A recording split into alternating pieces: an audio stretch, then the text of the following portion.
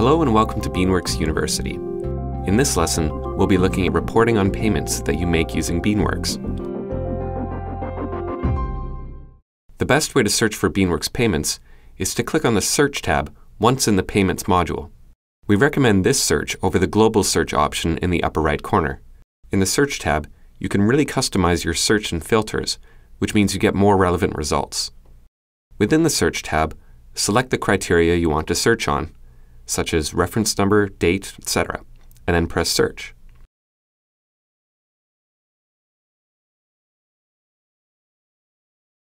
Optionally, use the default filters by selecting or unselecting different status and org units. If you only want to report on some of the search results, select the payments you want to report on by clicking the checkbox on the left side or control-clicking with your mouse. Press the Report button and choose Selected, then PDF or CSV. If you want to report on all filtered results displaying, then simply press the Report button without selecting any payments first and choose Filtered and then CSV or PDF. There is one other type of payment report you can run for invoices you pay within your ERP, which is used as backup for your payment authorizers. That is the next lesson we advise you to review.